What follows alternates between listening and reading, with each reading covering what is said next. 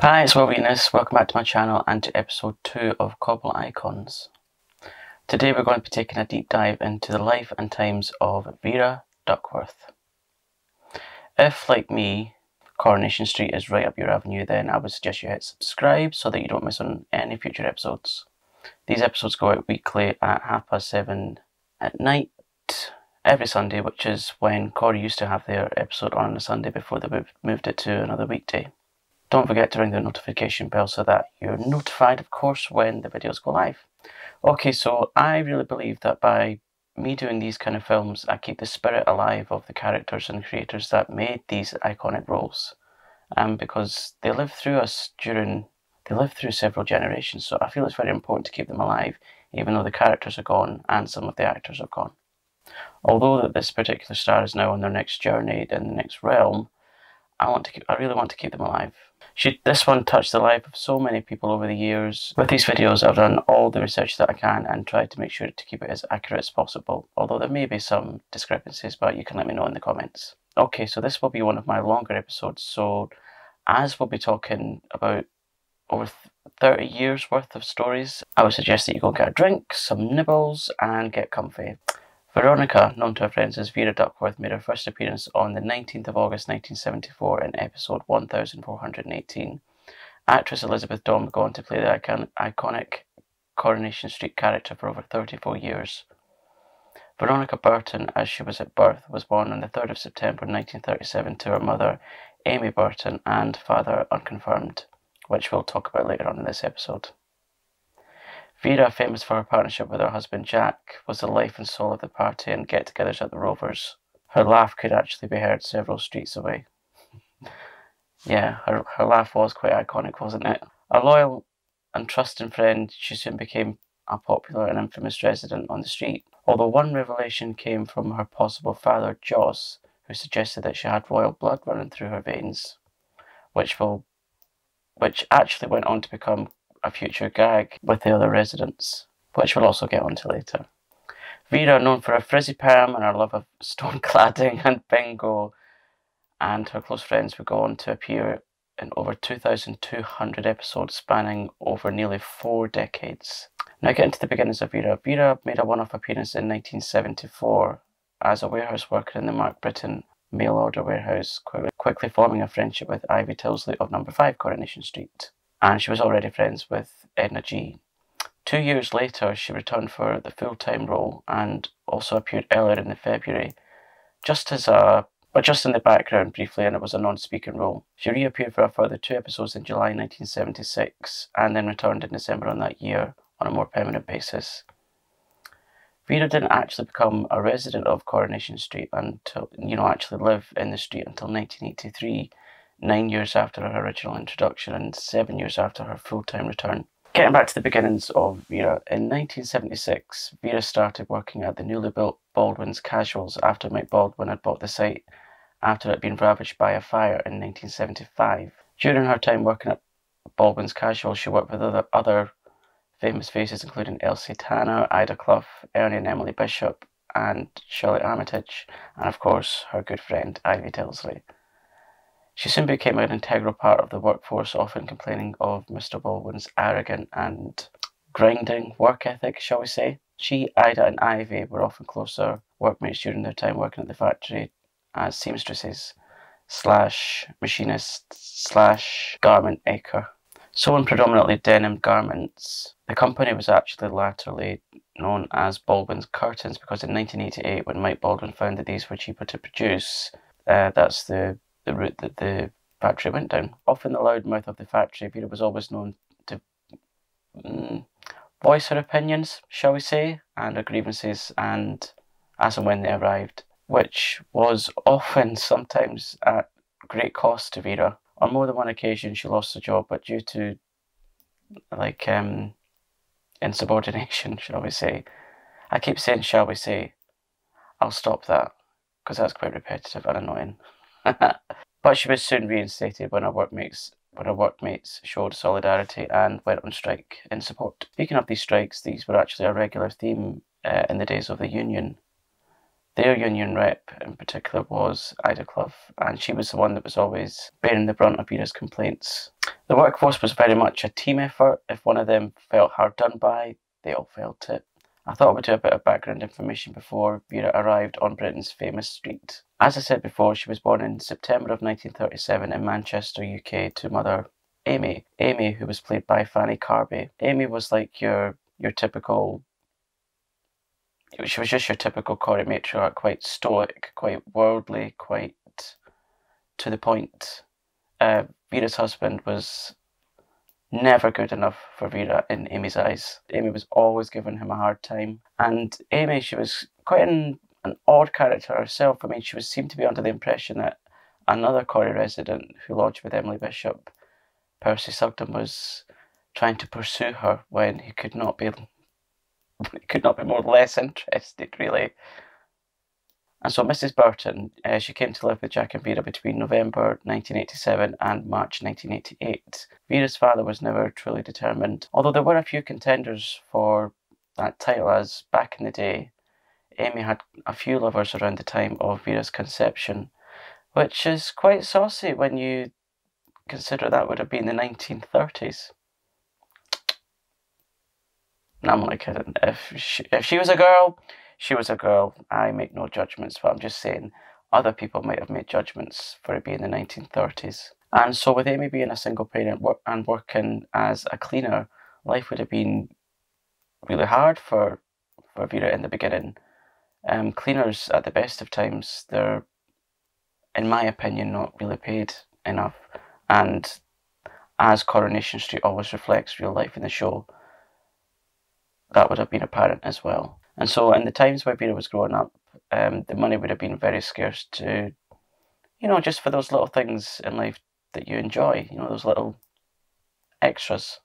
Vera had her aunties. They were called Sissy and Edie, and she had her uncles Louis, Walter and Harry. I couldn't see in the research that I did about any siblings that Vera might have had, so if anyone can let me know, please tell me in the comments.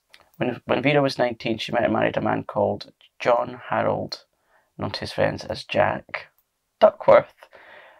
Jack was 20, but during a trip to the United States in the 90s, Jack actually confessed having lied at their wedding day about his age. What he'd done on the day of their original wedding was made a smudge on his year of birth to make it look like another number, and he said he was 2 years older just to try and impress Vera. And so that meant that because he'd lied about his age, they weren't actually legally married. So in the 90s, when they went to Las Vegas, they got married again in the little white chapel. So it's not a great start to married life when you're starting on a lie, is it? And so originally Vera Burton married Jack Duckworth in August 1957 and then soon became the infamous Vera Duckworth. In the autumn of 1963, Vera fell pregnant, and around the same time, and it's a bit like history repeating itself, like her mum, she'd had a brief affair with an unknown male. And her husband, Jack, now of 6 years, found out about this and managed to persuade this man to leave Vera alone by beating him up.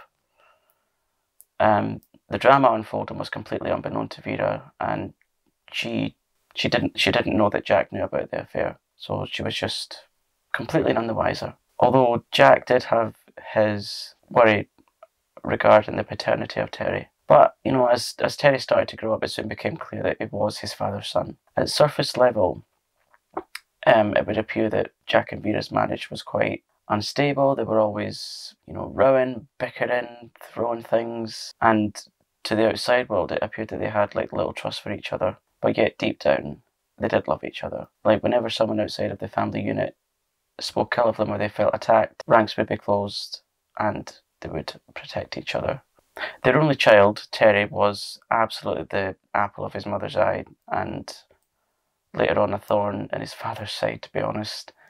Terry could do absolutely nothing wrong in his mum's eyes. Perhaps it was as he was an only child, Vera kind of overcompensated for this, for not giving him any siblings. And so she wanted nothing than to keep her son protected and happy, and I suppose this would be for any caring parent.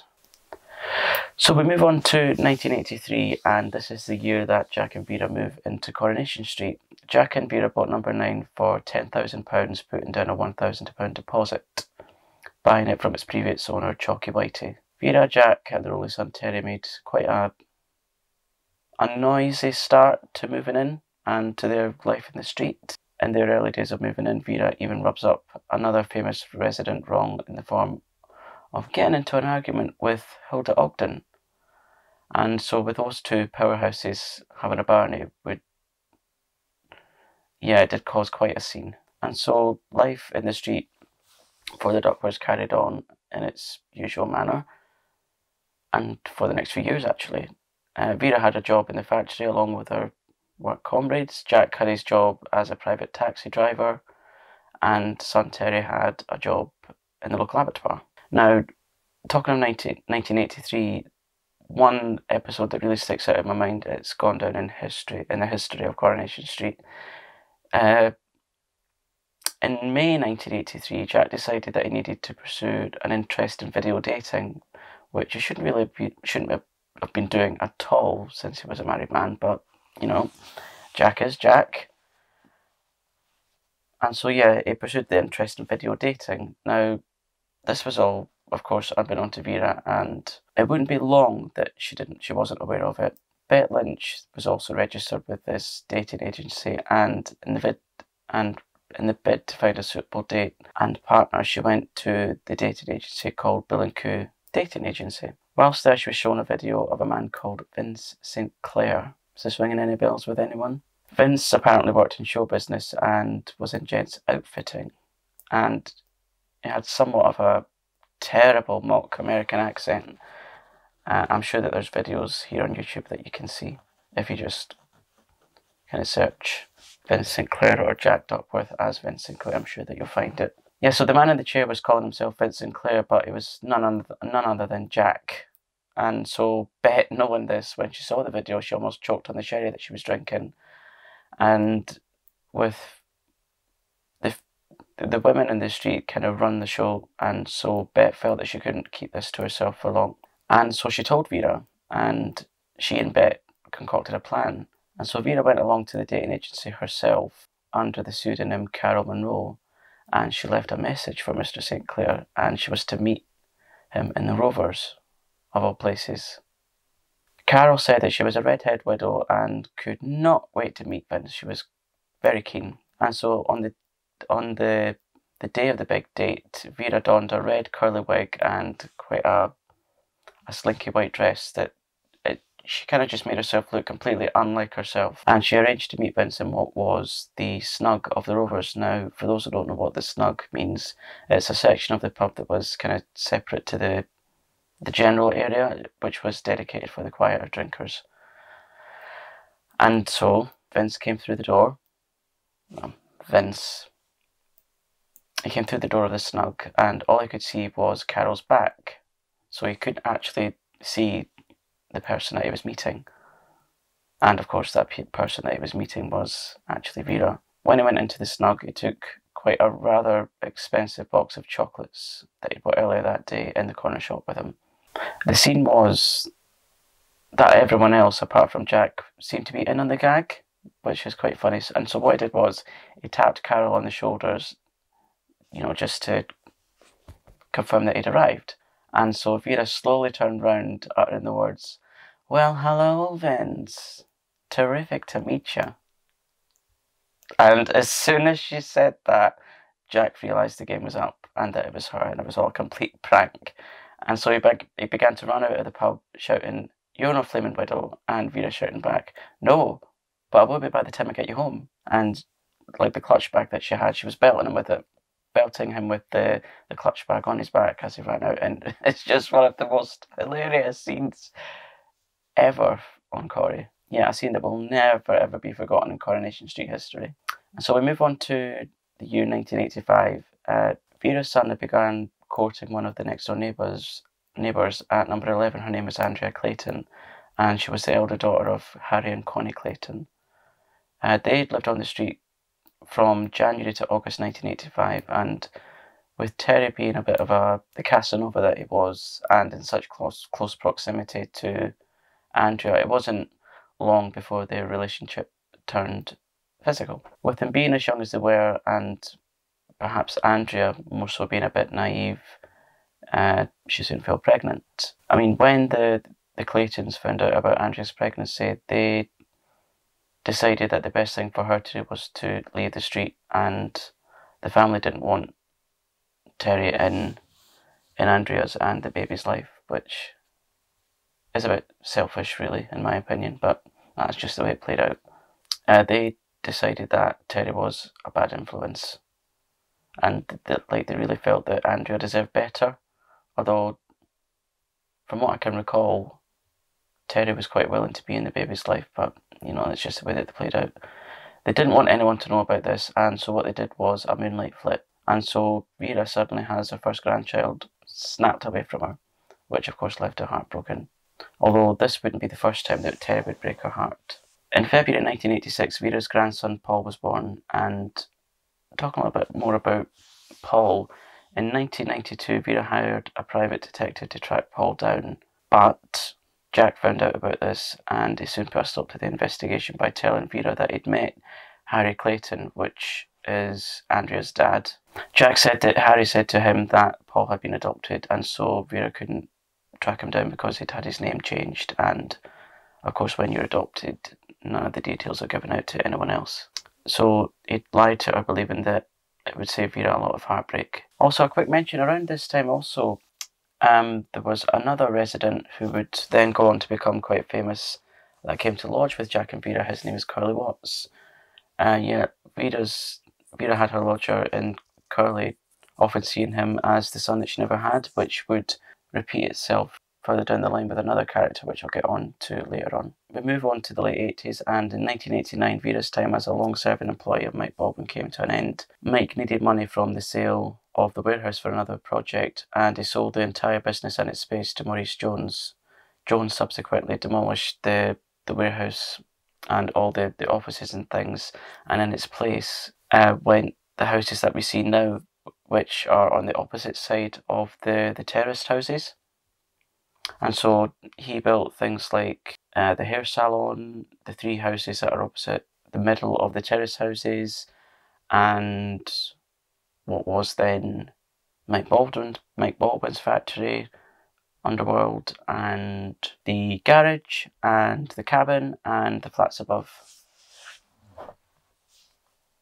And of course, when this was demolished, none of them were aware that this was happening, and so Vera and her other workmates were out on the rear, and so Vera had to find a new job. And it wouldn't be long before finding a new career in newly featured supermarket Better Buys. Anyone remember that? Yeah, some of my favourite scenes are from Better Buys. And yes, so she and Ivy found employment there, enjoying each other's company as colleagues, you know, just to get them through the monotonous days and shifts and endless shelf stacking and working at the tills. Also in 1989 is when another kind of Corrie landmark happened. Vera decided that to improve the property value of number 9 that she would get stone cladding put on. Now I really like it, I'll put a picture here, I really like it, but it didn't really go down well with the other residents. Yeah, let's just say that they were less than impressed. And so we now move on to the 90s, and in 1991 Vera's mother Amy passes away, and Vera's left devastated again, and devastation is like a regular theme for Vera. It's quite sad, really. But the funeral soon turns into a revelation because a man called Josh Shackleton comes over to her, and like after a brief meeting and, you know, exchanging kind of pleasantries as you do at funerals, he soon tells Vera that he is actually the father that she never knew, and the father that she'd always wanted to meet. It explains that he couldn't really introduce himself as her father when she was growing up because he didn't really want to upset Amy's life, so that's why he stayed away. And so with Amy gone, he felt free to tell her who he truly was. I mean, when Jack found out about this, he was his usual sceptical self, not believing him, thought it was a bit of a a freeloader really, and a bit of an eccentric. But Vera truly believed that he was her dad. But this wasn't the only revelation that Joss had for Vera. Joss went on to tell her that his father was actually the illegitimate grandson of King Edward VII. And so Vera believed herself to be the second cousin once removed of Queen Elizabeth II. And so when she found out about this possible royal connection, Vera kind of said that she always knew there was something different about her. And she just fully accepted that she had royal blood running through her. And this was to go on to be like a running joke theme throughout her time in the street. Although it wasn't necessarily a joke to her, it was more like a joke between the other residents and the viewers. And so much so that she would actually send birthday cards to the royals on their birthdays. Yeah, so getting back to Joss, Vera's husband Jack always constantly tried to prove that Joss was like a freeloader, and he felt that he was pretending to be her dad for some odd reason as a way of staying connected to her. And like I said, going with the theme of grief and devastation, Joss died 2 years later on the 8th of November 1993. Vera, bless her, she actually wrote to the Queen to inform her of her cousin's passing. And as Joss hadn't left any, like insurance policies, she told the Queen that, this is really sweet, isn't it? She told the Queen that she'd paid for her dad's funeral out of her bingo win. Such a sweet story that, isn't it? His flat didn't contain any letters from the royals, but an ashtray inscribed "Present from Windsor Castle" and an old pot dog, which Vera took home with her. She did feel that this validated her royal connections, and it was also a comfort to her. And so we move on to slightly better times. And so we move on to some better times, and some sad notes as well. In 1995, Jack's brother Clifford passes away after he and his wife Elsie are killed in a car crash whilst holidaying in Malaga. Now, the news reached them when Jack read it in the newspaper. No one thought to tell him, either in person or on the phone, leaving Jack very upset, of course.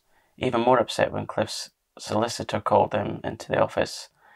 Jack believed that he was to be responsible for Cliff's debts, so you can imagine their shock when they found out that they were the beneficiaries of £30,000 from holiday insurance. Although for Vera this was bittersweet because she had recently prayed for some money to be sent their way and was kind of riddled with guilt because she believed that she was responsible for their death by praying for money, which of course isn't true.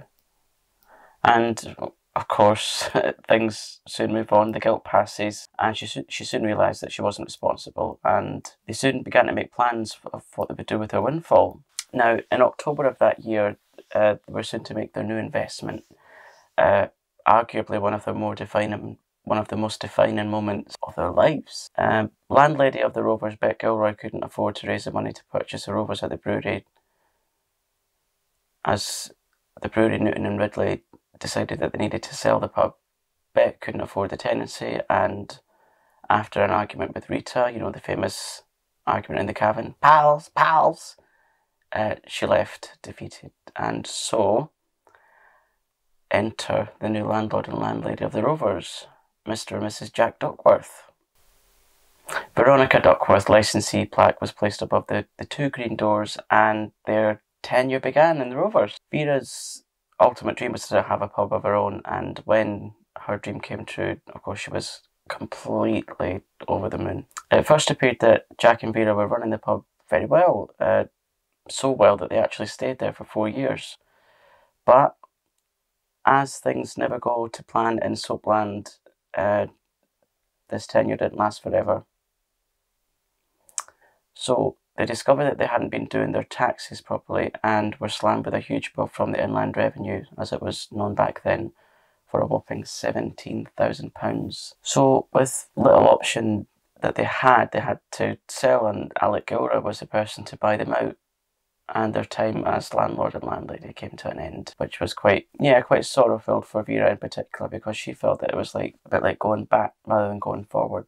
And so in the time between working at Better Buys and buying the Rovers, Terry had came in and out of Vera's life periodically, and Terry had a son called Tommy with a woman called Lisa Horton, who later became Lisa Duckworth. And around the same time, Terry went to prison for GBH in 1992, and so when Vera's daughter-in-law was killed in a motoring accident, and baby Tommy was left, well, pretty much parentless because his dad was in prison, his mum had passed away, and so the only people that could look after him was Jack and Vera. They didn't have any financial support from anyone, and bearing in mind, Vera wasn't really going to her job in Better Buys because she had to spend a lot of her time looking after Tommy, so, you know, money was really, really tight. And when Terry did eventually come out of prison, he soon showed his complete disregard for his parents and showed what his true love lay in the form of money. He'd actually colluded with Lisa's parents, the Hortons, and for a sum of money he agreed to give custody of Tommy to them. If you think it couldn't get any crueler, then it did. And on Christmas Eve of 1993 there was the very poignant scene when he told Vera that Tommy had been, I suppose, given to the Hortons, and Vera ran out into the street, checked to see if Tommy was in the car. It wasn't. The Hortons drove away, and Vera was like, it was a really poignant scene actually, because it was at the end of this particular episode, and Vera was seen to sob into little Tommy's clothes and his toys and things, and that's a scene that really doesn't sit well with me even to this day. It really upsets me, because although it is a fictional character, you learn to love these characters, and to see this particular character that I really loved upset, it was just so appalling for her. And so we now move on to the later 90s, and with Jack and Vera needing a new home since they were out of the Rovers, they had to search for that, and this was to come in the form of a boarding house. They moved into a guest house which was actually owned by Eunice G, and that was the former wife of Fred G. Remember Fred G that worked in the Rovers? Quite a tall guy, bridge glasses, quite sarcastic, and I wasn't keen on the character, put it that way. So yeah, Fred's ex-wife. And so yeah, they lived there for a little while with Eunice, and when Eunice emigrated to Spain, she left her guest house in the hands of Jack and Vera, which they again seemed to take to quite well. And so towards the end of the 90s and getting into the 2000s, which was a time when Vera was, say, getting into her more mature years, she felt she needed to kind of slow down the pace of life a little, and she soon began employment with Roy's Rolls, which is now located in the Victoria Street, where it used to be in Rosamond Street. You remember that? There she served all the residents, you know, all the cafe treats like tea, coffee, and, you know, their breakfasts and lunches and things. I remember when Vera had this scene, and it was with a character called Frankie Baldwin, which was Danny Baldwin's wife, and Danny turned out to be Mike Baldwin's son. Frankie, who was played by Deborah Stevenson, an actor that I love. I mean, for Corrie and Bad Girls, remember? But anyway, different show. Frankie asked Vera if Vera could cook, and Vera turned around and says, "Can I cook? My cauliflower cheese is famous round here, you know." I don't know why, but that really makes me laugh. It's really funny, for whatever geeky reason that is. And around about this time, like in the late 90s, early 2000s, Vera developed like a motherly love for another, like a young boy that was a bit unloved and unwanted, and his name was Tyrone Dobbs, and Tyrone Dobbs is still there to this day. Another young lad that she would quite happily class as one of her own. He really, in my opinion, treated her like the way that she should have been treated by her own son. And so when Gary Mallett decided to sell up his home, now Gary Mallett had bought number 9 from Jack and Vera in 1995. He decided to sell up that home and move to Blackpool with his twins because he'd lost his wife Judy to a brain aneurysm and decided that he needed a new start. And so Jack and Vera bought number 9 back from him, and because Jack had recently won over £60,000 betting on a succession of horses, they had the money to do it. And so they moved back into number 9, taking in Lodger Tyrone with them. Now, around about, I think it was late 2000, Andrea Clayton. You remember Andrea, who I said that she had baby Paul with? She came back and she came to see the Duckworths to tell them that their only grandson Paul really needed a kidney transplant. Jack and Vera were both tested to be donors because they just wanted to help all they could, because they'd not seen Paul for years and years and years and thought that, you know, they would just do anything to try and help him in any way that they could. And so they were both tested, and Vera was in fact a match. But with Jack considering all the, you know, like the serious implications that transplant surgery could have, he didn't really want her to do it, especially being, you know, in her senior years.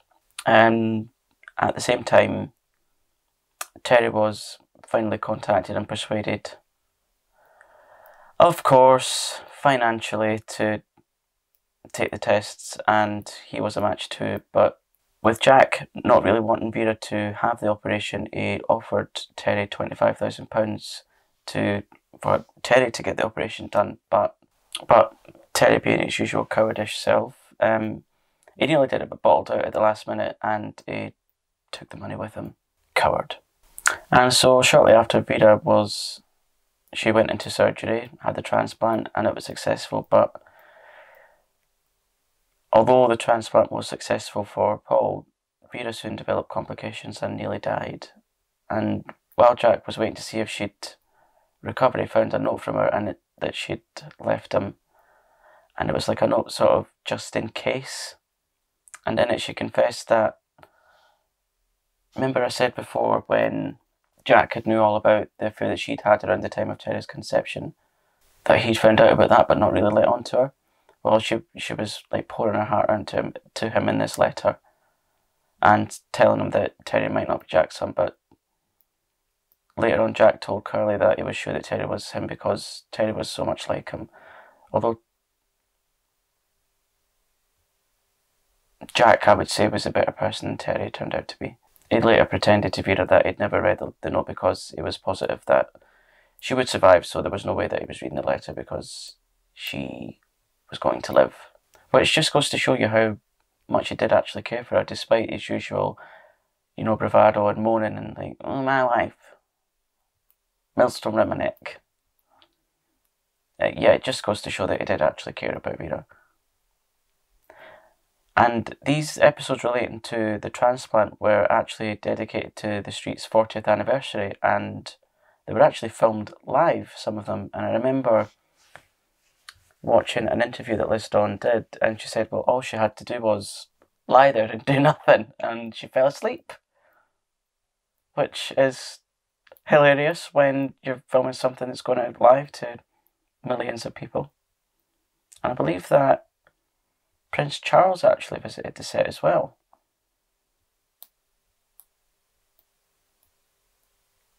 And so this was the first live episode that Corrie had done ever since the early days in the 1960s, because in the 1960s, Corrie was actually filmed live. So as it was filmed, it was going out live to viewers on their TVs. Okay, what I'm going to do is stop this episode here because I realise that I'm a little bit pushed for time because I don't like to keep these episodes going for too long. So what I'm going to do is finish this here for now, and I will have and then I will have part 2 of this out for you tomorrow. Is that alright?